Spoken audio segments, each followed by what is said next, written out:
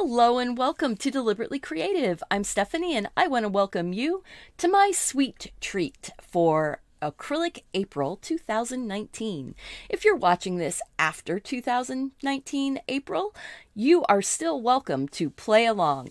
Click the link down below for acrylicapril.com and you can do this 30 days, 30 small paintings, 30 amazing things that you're going to probably learn about yourself to get something done that's small in a short period of time. You don't want to spend an hour on this. You want to spend between 20 to 45 minutes. And that's what my goal is to try and get this done quickly.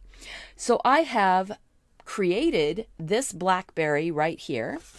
I made a traceable that you can download from my website. You just click on the more information down below. There's a ton of information down below the video. Now, if you don't see that because you're on a phone or a tablet, next to the title, there's a little triangle. Drop that triangle down and it drops all the information. Then you'll have all the links. All those links. I have a link to acrylicapril.com. I have a link to my traceable. I have a link to a giveaway for Arteza Canvas panels and paint. It is available to the United States and a limited number of European countries. And that is only because Arteza is sending the prizes directly from them and they're only shipping to places that they ship to. I figure that's fair. They're given the prizes. They can ship them where they want. I will be doing a giveaway soon that is worldwide. Anywhere that has a legal shipping address, I will ship to. But for right now, we're doing this one. I have these canvas panels that are already pre-painted. I did those in a separate video. They're up above with leftover paints from doing the Arteza color chart. This was my color chart, and I did all of the paints, figured out what was going to make what colors, and I figured out that there's some really great deep purples right here. So they are made with the crimson, phthalo green, phthalo blue, and ultramarine blue. So those colors are down here. I have crimson, phthalo blue, ultramarine blue, lemon yellow, phthalo green, yellow ochre, burnt umber, and titanium white. And we're going to get started. I did do a color study on my Procreate program. That's the one that you see right here over my shoulder. And so I learned what I needed to do, and I used some real blackberries to look at to give me ideas. And the tricky thing with blackberries is that you don't want it to end up looking like a bundle of grapes. That's the tricky thing with blackberries. To start off, I'm going to start blocking in some colors. Now you notice that the leaves are very light, but there are some darker tones in them. If you look at that picture right there. So I am going to go ahead and put my middle green in. And the middle green is going to be a mixture. Let's see here. I have 2 cups of water. 1 cup of water is going to be for really rinsing the paint out of my brush. The other cup of water is going to be to just dampen my brush for when I am just touching into my paint. So I'm going to take some of that lemon yellow and just a touch of phthalo green. Look how fast that colors that. This is a small painting and you do not have to do huge amounts of paint. You know, I'm using the cat's tongue right now, and I'm just going to block in that stem. See how that is not as bright as you think it is, and the leaf. And I'm going to block in both leaves, and you see I'm not being precious, but I am kind of going towards the stem because this is allowing that background color to come through and inform my veining without having to do anything. Look at that.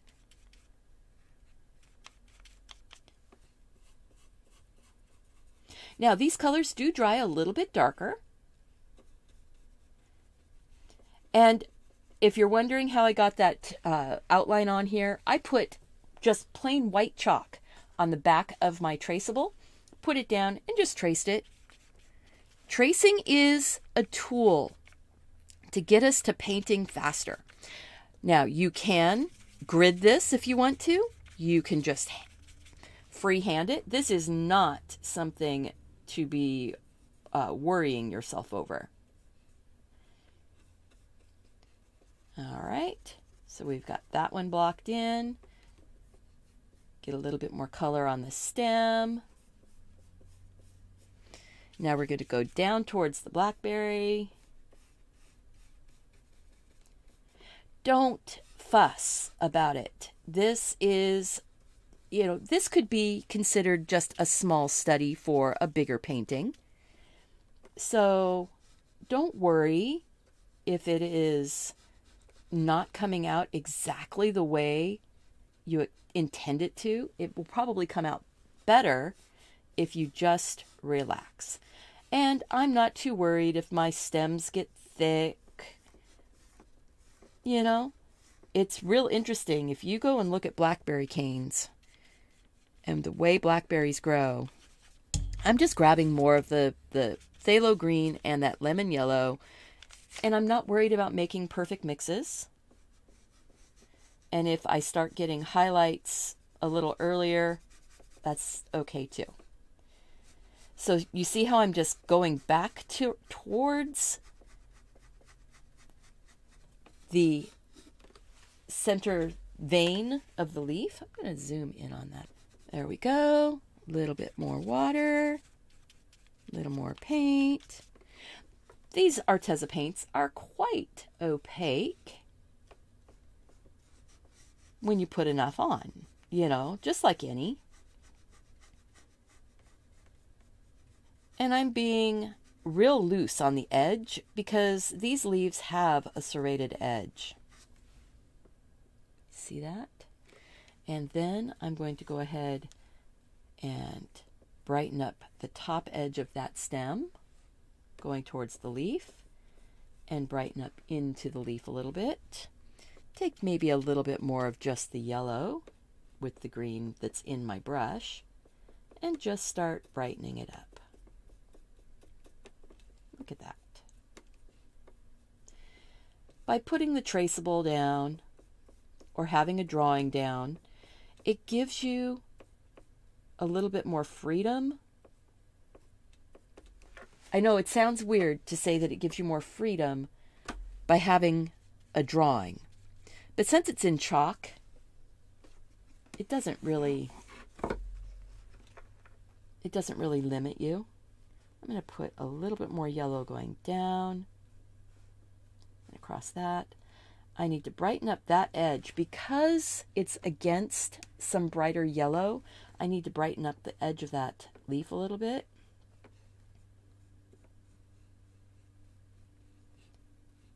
Just like that. And this top edge of that leaf right there needs to be a little bit brighter.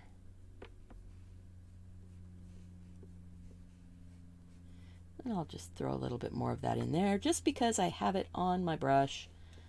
A little bit more bright on this stem. Just because it's pretty. You can put things in just because they're pretty.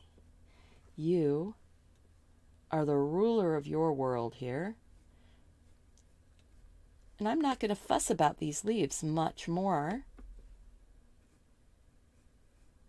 I want them to be painterly. I want them to just sort of give you the impression of leaves. A little bit of dark in there, though. I do want some variations. All right, so this is a little bit darker up underneath of those two little branches where the leaves come out. And it sort of drifts back just a bit. And I do have some green here on the, or green yellow ochre. on top of the berry. I will probably come back in and brighten that up, but I just want to make sure I remember that it's there. So just like that for now. And now I'm going to rinse out my brush and go in with the middle purple. So that is going to be, let's see, I think that's actually going to be my Phthalo Blue and the crimson. It's hard for you to see, but I will be putting a bit of white into it, just like that. This is a huge cup of coffee. Oh, if you like coffee or tea, check out my merch down below this. I have a really cute Fill Me Up with Coffee that goes on t-shirts and mugs and all kinds of things, and a Fill Me Up with Tea. The only one I haven't done yet is Fill Me Up with Cocoa. Anybody want Fill Me Up with Cocoa? Let me know in the comments below. If this is your first time here, make sure that you have clicked that subscribe button and the notification bell so that you'll be notified when new videos go up. And don't forget to click that like button and share the video with your friends. That really helps me out and it gets the word out about Acrylic April. All right, so now what we're going to do, I'm going to take a little bit of Phthalo Blue. That's probably a lot of Phthalo Blue. And then some crimson. And then a little bit more Phthalo Blue. You see how that's making kind of this deep maroon almost. Now it's going to the purple. A little more violet. There we go. Then I'm going to take a touch of white. And some more of that paint. There we go. Now, I am not going to worry about where this was all drawn in. I'm just going to paint it in with that middle tone of purple. Remember what I said, the hardest thing about this painting is keeping the blackberry looking like blackberry and not like a bundle of grapes. That's the trickiest bit. So I just dipped the tip of my brush into the water so that I could get a nice fluid flowing line. Being able to do this painting on top of a background that is already dry is so helpful. All right, so we will be putting highlights and we will be putting shadows, but first I need to dry this really quick. And to dry it, what I'm going to do is use a hairdryer, and I am just going to use the lowest setting and dry it with cool air. You want it to dry. It's the action of the air moving across that sets the top surface of the paint.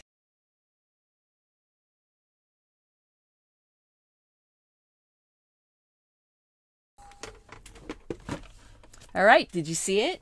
Did you see how the moisture went away? It went less glossy. That shows you that it's dry. See, it's dry now. The surface is dry now. I want to put some of my deeper, darker tones in. I know it looks really dark already, but I'm going to take some Phthalo Blue and some of the burnt umber and mix those together. And that's going to give me kind of an inky dark blue gray color. So the burnt umber and the blue just gives a lovely dark without putting black on my painting. You can use black. If black makes you happy, use black. Now I'm just going to go and sort of draw where my little berry balls, the little juicy balls are. And I know it's really hard for you to see. It will pop up and be less, it will be easier to see as soon as I start getting the white or lighter purples in here. So I'm just going to very quickly, kind of like, not like bricks, kind of not like bricks. You've got some the little the little sacks of juice, you've got some that are really, really big, and some that are tiny, and some that are sort of pushed in behind others. And just remember that however many you put in, you're going to have to highlight, which isn't hard, because really we're moving quite quickly on this. I love blackberries. They grow wild around my house. I have to keep pulling blackberry vines out every year because the birds are really very prolific at planting those seeds. There we go. Get that really dark right at the top where it's going to be under the leaves at the top of the berry. Let's see. So I'm not going to wait for it to dry. I'm going to grab some of that mixed up purple that we did, the crimson and ultramarine blue and white. And I'm going to go in, because if you look, there's these fun little sort of dusty highlights that happen on blackberries.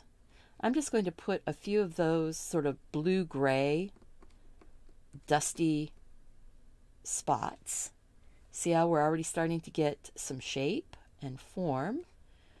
And if my paint, if there's a little bit of the actual crimson that shows up in here, that's cool, because real blackberries, if you look at here, if you look at this picture here, these berries are starting to change color. These have already changed. And you've got that deep crimsony red already. So I'm sort of looking at that, getting some ideas about my painting. You know, just because I did a study doesn't mean I have to stick exactly with the study. Looks like I brought a little bit more brighter highlight. I think I want to darken up just a bit.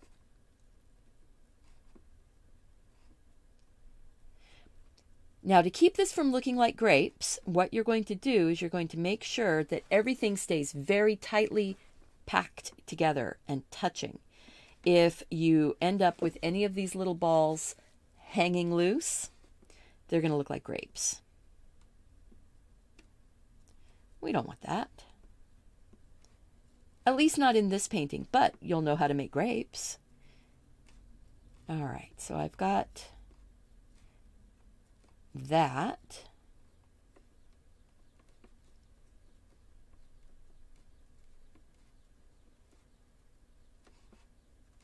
And I want to take some of that ultramarine blue and the crimson and mix those together. That makes a totally different gray-blue, purpley color. A little bit of white into that. Can you see? There we go. And a bit more of the blue. Rolling it around. This is that number 4 cat's tongue. This is a brighter color. See, I'm not being precious. It's just drop some color on, smush your brush. You know, sometimes your brush makes perfect shapes. Sometimes not as much. Now, right now it looks very polka dotty, doesn't it? So I'm going to take some of the phthalo blue and the crimson. I didn't even wash out my brush. So there's going to be some little surprises that happen. But I'm kind of working underneath and around, trying to make some of those transitions a little bit smoother. This painting is nice for somebody who is just starting out because it does give you some opportunity to work on overlapping things, but nobody's going to be able to tell you that you did your blackberry wrong, you know?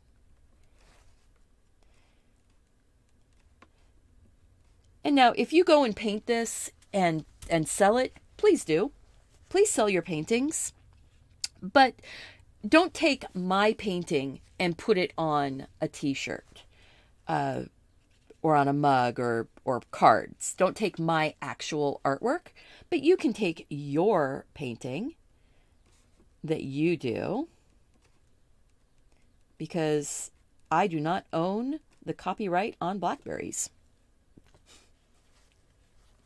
You know, I mean, really, who does? Who does? So I'm going to take and sort of lightly. Now, if I had some zinc white or mixing white, this would be a really good time for that. What I'm doing is just very, very lightly kind of dry brushing some of this white in onto some of these spots. Let's see.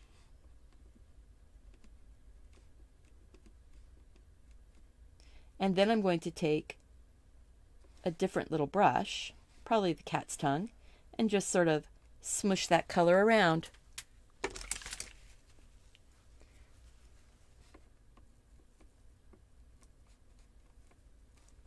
The cat's tongue is basically dry now, so I'm just using it to blend with. I could use a stiff small brush, but this brush is working, and you see I'm getting that sort of dusty, blackberry dusty color. That's all we're doing. Just sort of dusting it up.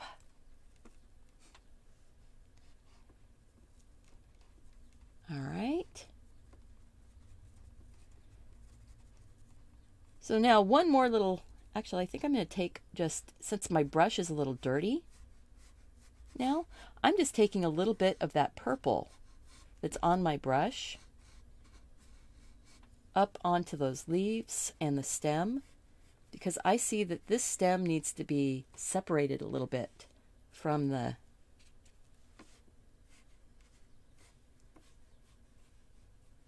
background. And you can take whatever color it, you know, I don't have to use green. I can use whatever color I want.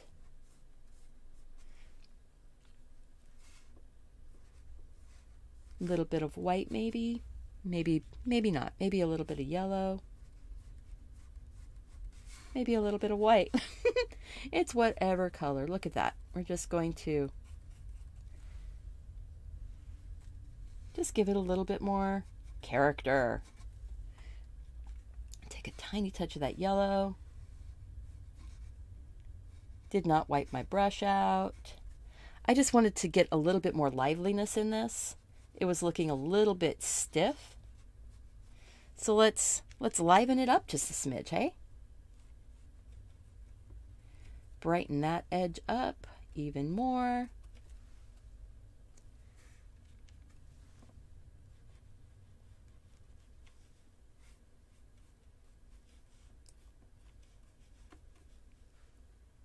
Ha. See?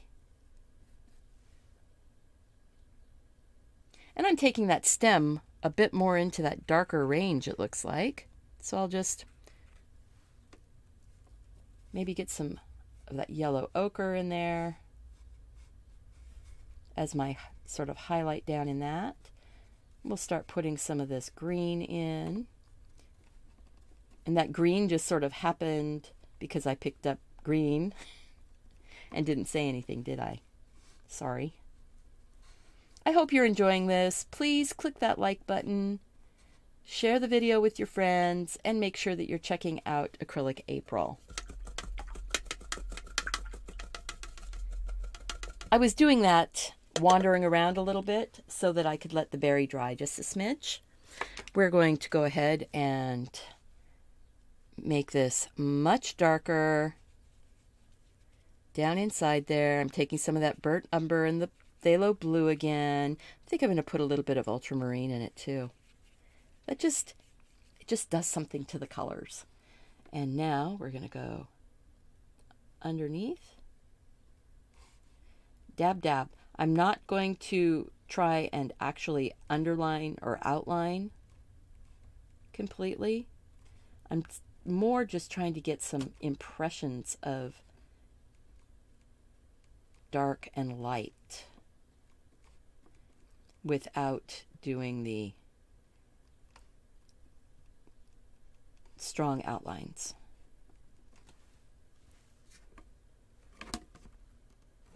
All right, and it's going to start popping here as soon as we go and put that gray blue, just really sort of softly dust.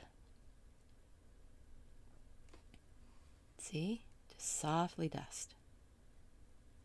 I'm not outlining, I'm just sort of dabbing to start bringing those little balls of sweet summer juice forward.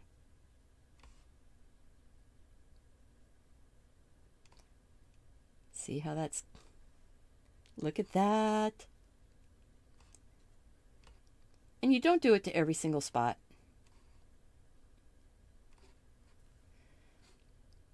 Because then we're going to go ahead and put much more bright. Move that out of the way. Much more bright. Not completely white yet though. I'm just taking that dirty brush and I'm just grabbing white and I'm sort of mixing until I get more of a light color. There we go. On the top edges of some of these, not every one of them.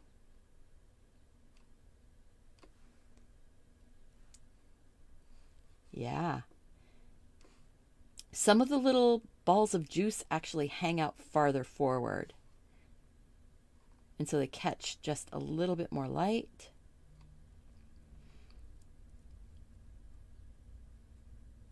Just want to put a tiny bit of that light along this edge. Not a lot. See how that's working out? It is just, paint feels like magic. It really does. Now I'm going to actually take much more just white and just tiny little hint of that blue. We're just working the layers of those brighter colors. Again, the brighter and brighter this is getting, the smaller and smaller the amounts of white are that I'm putting on. There, that's all of that. And then we'll go in, yeah, I need to rinse my brush out. I do want a couple spots, just a couple spots of bright, bright white.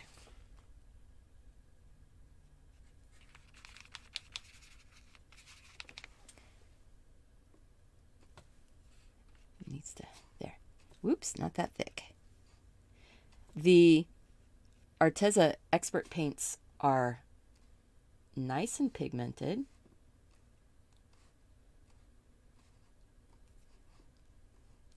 And very opaque. It's quite nice. All right. I'm going to take my dry cat's tongue because I want to just ever so slightly touch down on that paint. I don't want to have big blobs sticking up. And I'm sort of diffusing it just ever so slightly. And I'm taking my brush and I'm wiping it off the tip. There we go. Does it look like blackberries? There's still a little trick that we're going to do. I need my little brush. We're going to take some of the burnt umber and the yellow ochre, mix them together, And we're going to put some little bits of pops of brown right here.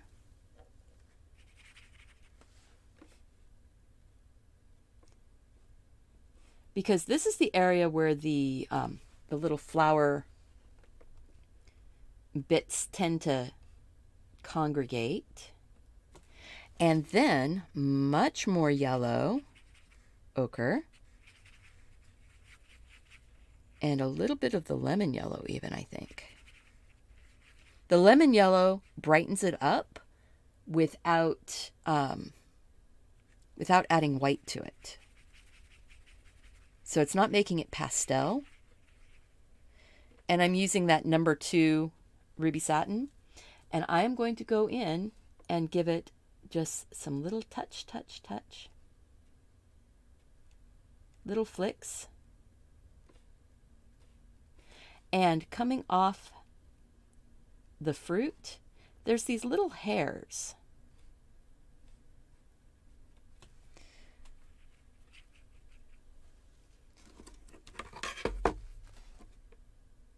They're actually like spots where the fruit was pollinated. Somehow the way the berries grow, they get these little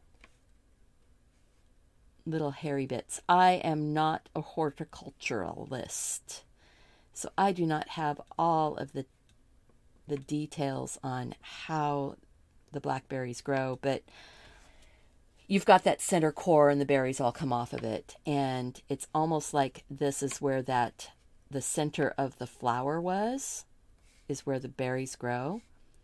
But do you see how putting those little hairs in actually helped to make it look more like a blackberry? Now there's some soft little yellowy hairs on the stem and on the back of the leaf right here, because this is sort of the back side of this leaf, and I want to go ahead and put those little guys in, and we're done. So just let's see if I can do this with just tiny little taps. And that's also going to help make it look like the stem has some light coming from behind it now. Just like that. Very light hand. Barely putting like two little hairs of the brush down on the canvas. Light hand. And then down this leaf, I'm going to put just a few little hairs.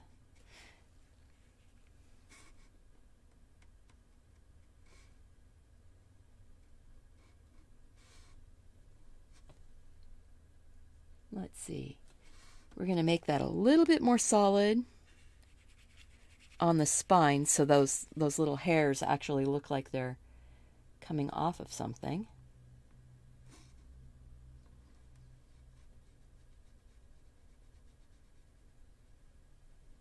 There we go. Brighten up that top edge. Brighten up those two little grassy bit or leafy bits. More highlight, because I want more highlight. I want to bring this out just a little bit more.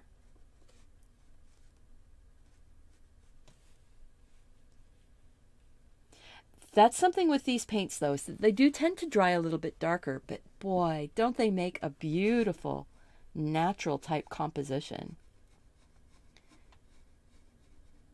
There we go. A little bit more of that green and maybe a little ultramarine in that.